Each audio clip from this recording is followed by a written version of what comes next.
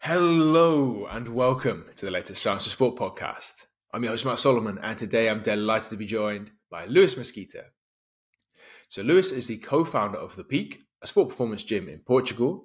He's also a qualified physiotherapist and strength and conditioning coach. And recently I spoke to Luis about how he uses just one workout to get his athletes into peak condition. And therefore I invited him on the show today to discuss exactly how he can do that and what you can learn from it. So without further ado, it's time to welcome Luis onto the show. So Luis, welcome to the Science of Sport podcast again. Thank you very much for joining us. Thank you very much, Matt, for another invitation to be here again with you. It's always a pleasure to chat with you, either in person or online. We discovered that recently as well. It was an absolute pleasure to spend some time with you. And obviously this has led to one of our conversations whilst we were together has led to this. So something that really interested me whilst we were talking is how you use this kind of single modality, one training session, and how that one thing can then lead to peak conditioning. So before we get into all of those things, which I'm interested about, for those who don't know who you are, can you give us a quick introduction as to who you are and what you've been up to until now? Yeah, so my name is Luis Mesquita. I'm a Portuguese physiotherapist and SNC coach for the last 11 years. I've been working in a variety of sports, both individual and team sports. Mainly athletics, football, volleyball, roller hockey. And I've been working not only in Portugal as well as in China.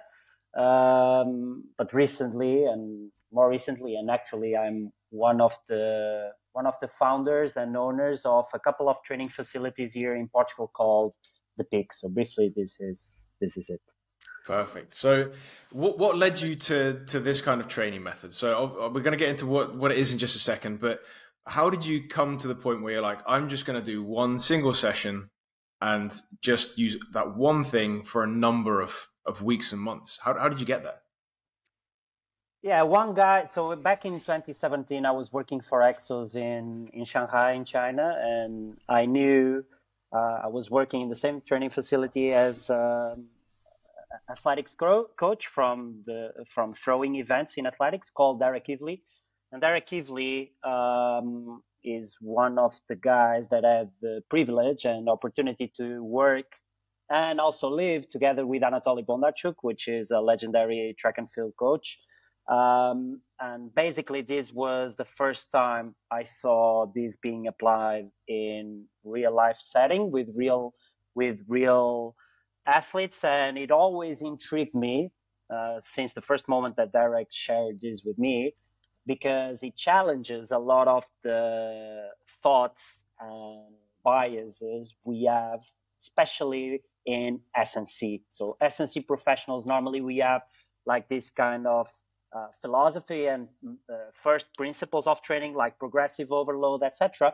And back in 2017, when I saw this being applied, like an athlete doing the same programs, the same training programs without any change, and they still improve, that started intriguing me and trying to know more about it. And Derek Ivley has been a huge influence on me. So this is where it started back in 2017.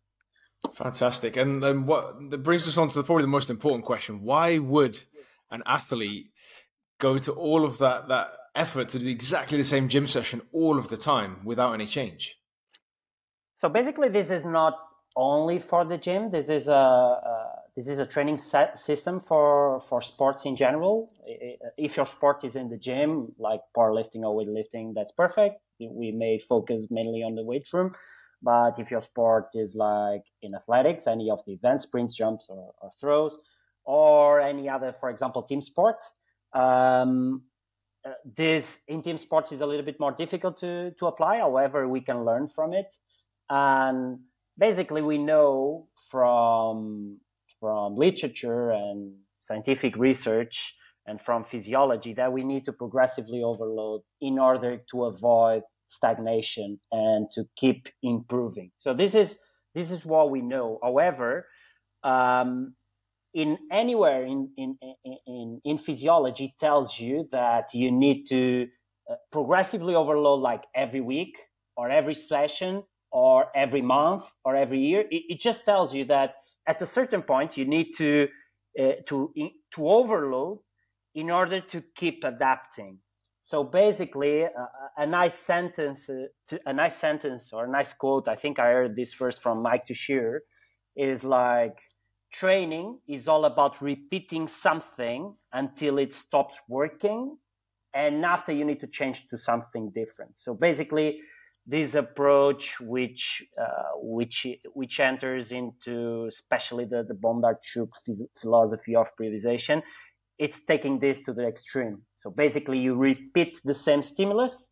You can have one program or two programs or three programs. We will talk later about this, but basically in the complex method, which is one of the methods within the Bondarchuk system, you just repeat it until you get into peak condition, so until you stop adapting, and after you have to change. So basically, this is something a little bit weird for when we compare with traditional literature, but it's all about physiology.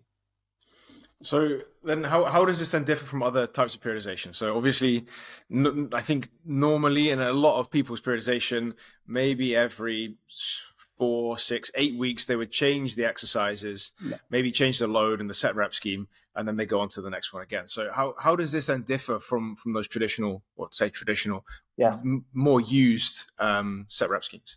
So basically, we have different training methods, let's call it this way. We have like the stage method, where we start like general and through time, so high volume normally, and lower intensity, so less specific, and with time intensity starts to ramp up and the training starts to become more specific. So this is called stage method. Something like the linear periodization is something like normally a stage method.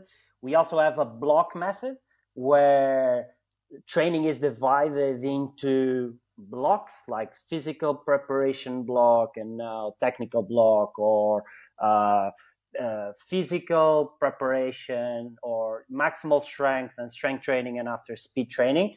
This is like similar to the conjugate periodization from Verkhoshansky and Vladimir Isurin. And we have the complex method, where we are training everything together at the same time. Of course, we may have different emphasis in different phases or in different training cycles, but every exercise classification, both general and specific, are trained at the same time.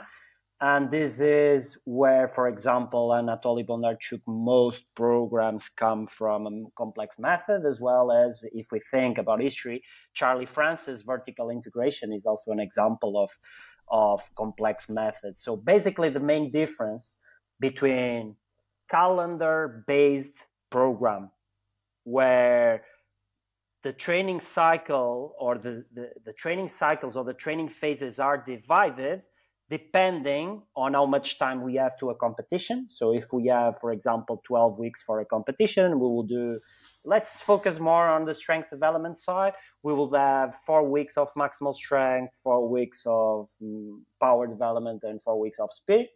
Let's call it this way. While in reaction-based programming, we don't, of course, we need to be in peak condition at the day of the major competition. If it's an individual sport, we have normally more time to prepare it. If it's a team sport, it's like every week or in certain phases of the season. But in reaction-based programming, we don't have fixed time to complete a training cycle. We just base the planning on the response of the athlete. So basically, we can learn from the response, especially in the complex method, which is easier to do this. We learn from the response of the athlete, and a training cycle for an athlete may last 12 weeks. For another athlete, may last 8 weeks. It depends on their response. But more than time, and we will talk this in a few seconds, but more than time is how many exposures the athlete have to reach peak condition. And this is, even if you don't do this, is something that you learn by applying something like this system. So to kind of summarize that, there's lots of different ways you can do it, but there's kind of a few main ones. And basically what you're doing then is you're saying, right, we're going to expose the athlete to a number of stimuli, however many that's going to be, to get the adaptation, as opposed to saying we've got a 4-week program, this is what you're going to do, and in 4 weeks time it's going to be 3 times 12 and we're going to start at 3 times 8 or whatever. So it's kind of a more athlete-centered approach as opposed to a calendar-centered approach. Yeah, normally, like elite coaching always adapt the program to the athlete and not the other way around. But normally calendar-based programming, we force athletes into entering into adaptation. While in reaction-based programming, we wait for the athlete to adapt to the stimulus and then we change. So that's the main philosophical difference between both. Both work.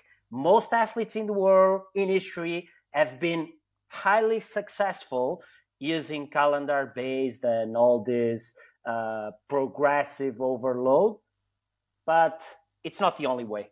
And that's the main thing that we can learn from this. Perfect. So you mentioned it just now, right? Obviously, it could take 8 weeks, it could take 12 weeks. How many times does an athlete need to repeat the same training session in order to get an adaptation? Yeah, that's the biggest learning we can get from something like this, is that normally we say that an athlete using like common training plan can peak like 1 or 2 or 3 times a year.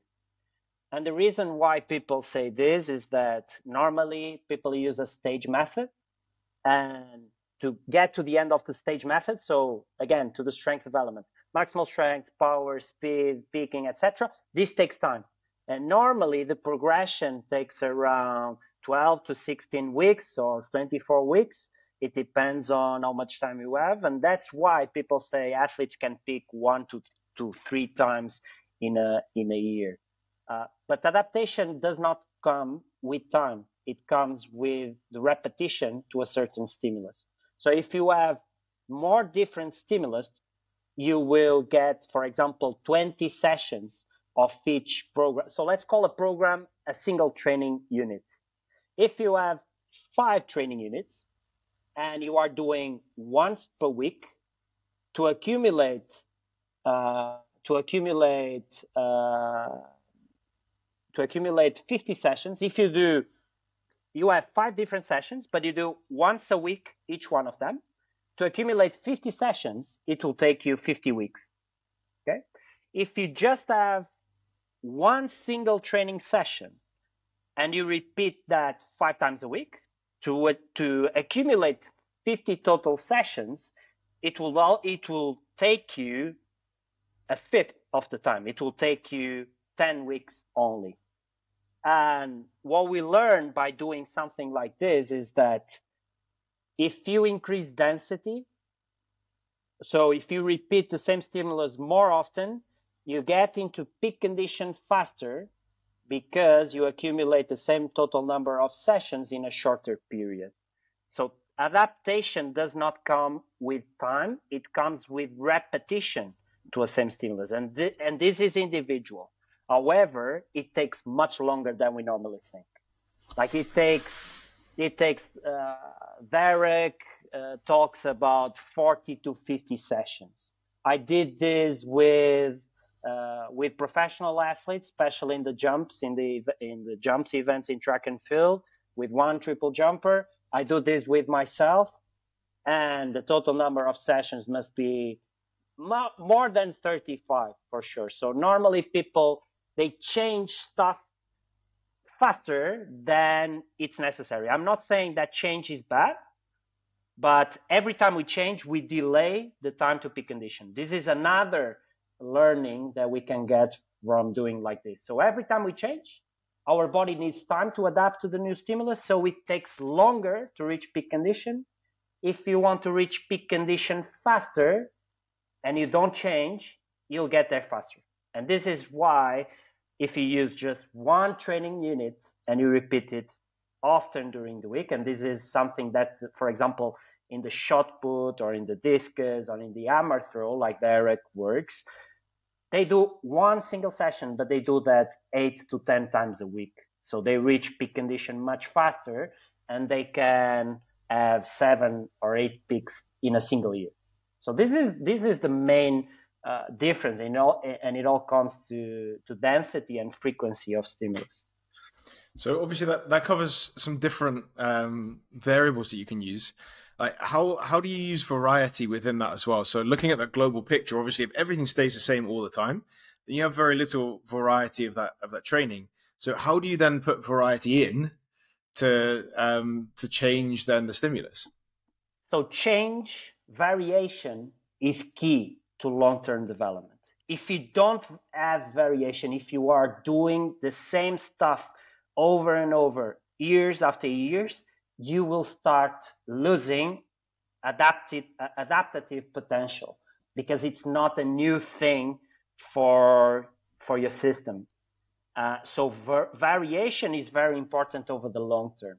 However, if you use a complex method, the first day you start a training cycle, you just repeat over and over the same sessions, and you don't change volume and intensity. And this is what normally S&C coaches have more issues to understand when, like I did in 2017 when I saw this for the first time. It's like we are used to week 1, 80%, week 2, 82.5 or 85, week 3, 90. And when you use the complex method, if you start with 80, you keep 80. So you keep the same load. You keep always the same loads, exercises, number of sets, repetitions. You just keep everything stable, either on the gym or at your sport. And this is why team sports is difficult, because it's a chaotic environment. While in athletics, we can keep things much more stable. In team sports such as football or basketball or volleyball or whatever, we cannot do this. However, in the gym, we can keep the stimulus the same. And for example, what we want, if the goal of the gym is to transfer to the track or to the field or to the court, is we want to move the same loads faster and faster. So we keep the same loads, and session number 1 will look exactly the same as session number 50. It's the same. It doesn't change. And we just collect data. For example, barbell velocity can be a good metric to cover in the weight room. And we wait for the adaptation to happen. And normally, like I said, it takes more than 35 sessions until the point you stop improving. And of course, it's not linear improvement every single sessions. You will have ups and downs. Some athletes at the beginning, they may even become worse for the first 10, 20 sessions, but after they will come up if the program is appropriate. Of course, if you are doing something wrong in your program and just repeating it, you cannot expect to improve. But if you do the right things and don't change, you can also improve. And this is the biggest difference from other models, is that in the complex method, nothing changed. And obviously you mentioned then bar velocity as one of the potential metrics to track. Are there any other metrics that people can use then to see that they're getting into that peak condition? So the main thing is to analyze the sport first. So we need to collect data, and to check if the athlete is in peak condition, the most important variables are the KPIs of the sport. So for example, if you work in athletics and you are in the jumps, if you are triple jumping, your KPI is triple jumping. So you need to collect data of what's happening in triple jumping or in throwing or in sprinting. And if you are working with a team sport athlete, we just need to find the physical KPIs that are important for that sport. For example, for football, it's important, let's say, short acceleration. It's important change of direction. It's important maximal speed, maximal sprinting speed, and it's important the repeated sprints with short rest, and maybe for certain positions also vertical jump high. So these are the things that we should monitor over time during a training cycle. However, when you utilize a complex method where everything is trained together at the same time, things in the weight room also improve at the same rate as the sport KPIs. So you will pick normally everything together, your strength levels, your speed levels, your power levels, everything will peak at the same time if you use the complex method. If you use a stage method, you are expecting some things to peak before the others, but if you use the complex, everything will peak at the same time. So for the weight room, barbell velocity is a good metric. Today, to collect barbell velocity, we can do that even if we don't have a linear positional transducer. We can even use our smartphones. But normally, barbell velocities have good correlation from the data I have. Good correlations with jumping performance, with sprinting performance. So that can be a backup. Now, if your sport is powerlifting, then barbell velocity is enough. You don't need to track jumping or sprinting. Just monitor the KPI for your sport. Perfect, perfect. So when you bring all of this together, I'm really interested to hear how this looks in a training session. So obviously, it would be great to hear how you can combine then like that stuff in the gym and that complex method that you mentioned, because I think that makes it a little bit more interesting. In that complex method, what does a session look like? Yeah. So I'll give you my personal example, okay, that I'm doing right now, because since to simplify, just using the gym. So I'm training at the gym and I'm doing this with myself. I did this, like I said, with an Olympic level triple jumper. But in the gym, basically, first we need to select how many programs we want to have. The more programs, so programs is a training unit, a single training unit. The more programs you have, the more different programs, you will cover more variety of stimulus. So you can expect that the response over the long term can be larger. But since you have more different programs, it will take longer to reach, for example, 40 sessions of each. So if you have 3 programs, 40 sessions means 120 total sessions, right? And it will take longer to accumulate 120 sessions. If you have 2 sessions, like I have right now, so I have an upper body session and a lower body session, where my main goal is to try to jump higher, especially in the two leg takeoff, like 2-step plus 2-leg takeoff. If I only have 2 sessions and I need 40 sessions, the same example as before, instead of 120, now I need 80 sessions. So I reach peak condition faster. So what I'm doing is I have an upper body session, and my upper body session is very traditional general strength, maximal strength in weight room, where I have, for example, a main lift, such as the pause bench press. And I have other accessory work like vertical pulling, horizontal pulling, etc. So I have around 6 to 8 exercises in my session, where I keep the loads every single session exactly the same. And the bench press is where I collect barbell velocity. Okay. In the lower body session, I start with jumps because that's the most specific stimulus for the goal I have. I do around 20 jumps with 2 steps approach and 4 steps approach with 2-leg takeoff. After I do jump squats, 3 sets of jump squats with 40 kilos. I do 3 sets of back squat with 3 repetitions, like 100 kilos, 110, 120. And I finish off with half back squat from the pins. And I do this 2 sessions, so 2 programs. I repeat them 4 times a week, 4 to 5 times a week. So I have each. So I have 8 to 10 total sessions in the week. And if you think about it, like squatting 5 times a week may look crazy, but it all comes with the dose of each session. Of course, I'm not killing myself on each session. It's a short session.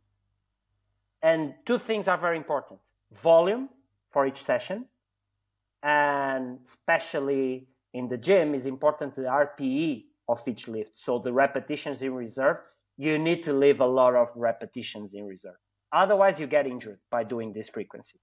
So basically, I'm doing 8 to 10 sessions a week, where for you to have an idea, in the back squat, like my heaviest load is at a velocity of about 0.7 meters per second.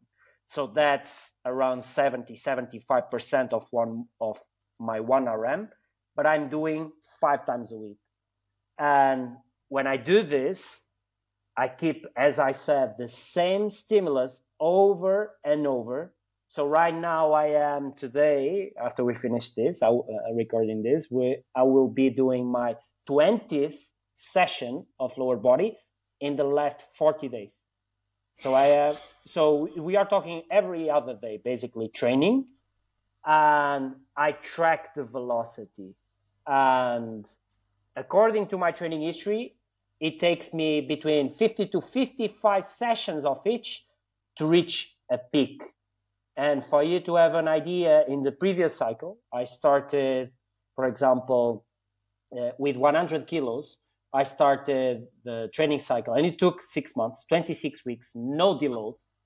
And it started as 0.6 meters per second, and my peak came at 0.99 meters per second. So I improved 0.39 meters per second, doing the same session over and over without changing anything.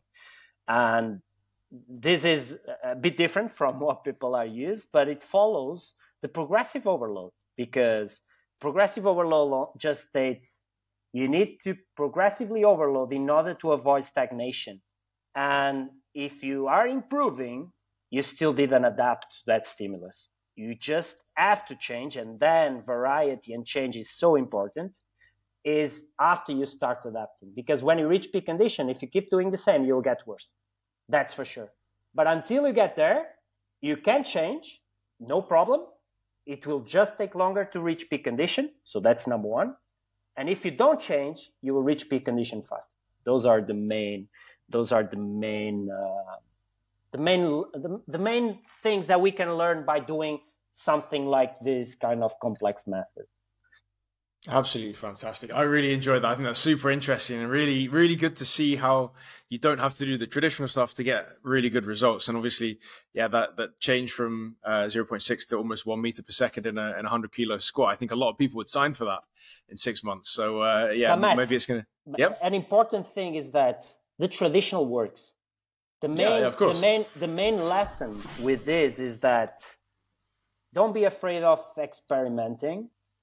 And there are a lot of roads to the same destination. So it's not because someone wrote that we have to do a deload week after 3 weeks, or every 4 weeks we need to do a deload. It depends. If you are improving, why do you have to change? You can change if you want, but it's not mandatory. And that's the main thing. And if you are collecting and analyzing the response of the athlete, and if they are still improving, you are doing something right. It's just a matter of provide a stimulus, check the response, and adapt the training accordingly. Absolutely fantastic. Lewis, massive thanks for your time and effort today. It's been a pleasure talking. Where can people find out a little bit more about you and what you're up to? Yeah, I'm mostly on Instagram. So you can, if you search by my name, Luis Mesquita, you can find me. I also have a website, a blog that I started some years ago. It's called Bridging the Gap. So the link is btgap.org. And I have some things written over there over the last few years. And most recently, I'm not writing that often over there, but I have some things that might be interesting. And yeah, that's it. Perfect, mate. So thank you very much for your time. It's been a pleasure talking, and I look forward to speaking again soon. Thank you, Matt. Cheers, buddy. Cheers. Bye. Bye. And that's it. Once again, a massive thanks to Lewis for all of his hard work on today's podcast. I really appreciate it. I'm sure you do at home too. Before you leave, I want to point you in the direction of the Science of Sport Coach Academy. The Coach Academy is an overgrowing library of sports science courses which are broken down into bite-sized chunks. And that means you can fit it in and around your busy coaching schedule. What's more, every time you complete one of the courses, you'll get a certificate of completion to prove your ongoing education. So if you're interested, all you have to do is click the link in the show notes and you can get into the Coach Academy completely for free using that link for the next 7 days. And in addition, it would be fantastic if you could recommend us to a coach, a colleague, an athlete, or a friend. That means that we can keep bringing the best possible guests and the best possible content. And that's it. Once again, a massive thanks from me. I'm Matt Solomon for Science of Sport, and I'll speak to you next week.